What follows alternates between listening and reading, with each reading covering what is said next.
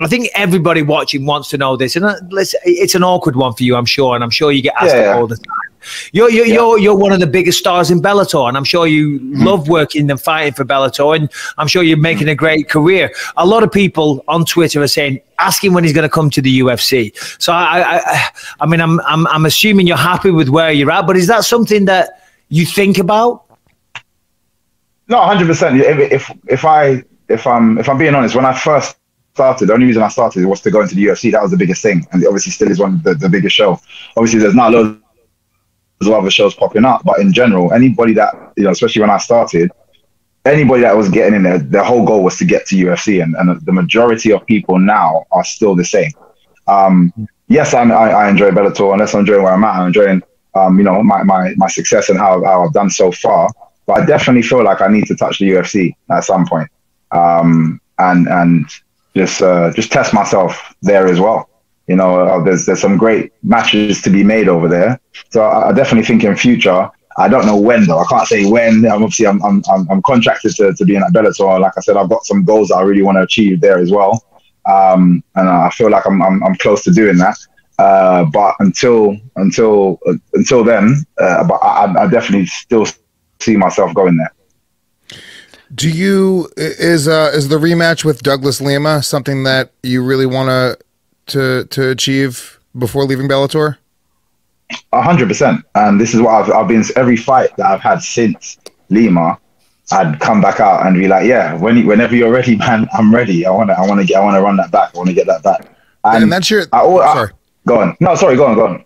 Well, I was going to say that's your only loss. Maybe just, you know, talk a little bit about that, because, you know, you're such a talented fighter and once again, one of the biggest stars. How tough was it to deal with that loss, and what did you learn from it? Well, it's funny because, as you know, Michael Bisping just said, in the freestyle world, you can eat a lot of humble pie, and that included me. I didn't start great. I didn't start talented. It was years of getting my ass kicked. In fact, one of Alfie Lewis's students, good friend of mine now, Robbie Hughes, he's actually a dentist now. He was a kind of an ironic job for somebody that knocks. Yeah, I know. I know. And he was good at it as well. He's a person that, you know, he was only like probably like 3 years older than myself, but he's a person that I thought was just amazing in the sport. So just an unbelievable martial artist, and somebody that used to whoop my ass every time. Like he's a bit shorter, so it was all about weight divisions and height when you're younger. And I was always tall for my age, so I'd always have to fight people that were slightly older than me as well.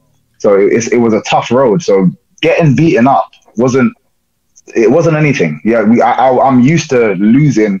I'm talking probably 4 years straight going to, as you say, driving out to Manchester, you know, flying over to Scotland, driving down to Liverpool, driving up and down for the whole day. You spend the whole day and literally get your ass kicked for the whole day, and then have to drive back. When everyone in your team, you know, we were doing well at the time, so everyone in your team has medals and they're talking about how they this fight and how they beat that person and so on and so forth. And I'm sitting there like, I have no stories apart from being punched and kicked in the face. So losing to me is not uncommon. I know it's uncommon in the MMA world, but I don't care about losing. I genuinely find this thing a game. And I've said to people, if I didn't believe I was doing well in that fight, I wouldn't want to get back in the cage with him. Like, if I feel like he just destroyed me, all I'm focusing on is just getting better. But as soon as I had the next fight, I'm ready to go again, because I feel like I was in control of that fight and I made the mistake.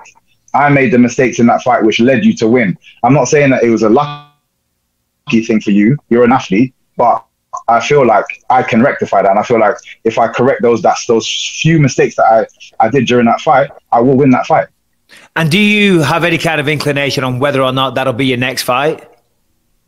Well, I'm pushing for it big time. Yeah. Like I said, I think I've gone like 5 fights since that fight, and one or five. I'm pushing, but you know how the game works. Is somebody can jump in there. It's weird, but I think because of the ranking systems that's just been released, it's going to make it very difficult for them to not give me the fight next. But it doesn't mean they can't. You see what I'm saying? So I'm pushing for it. But hopefully we'll see what happens.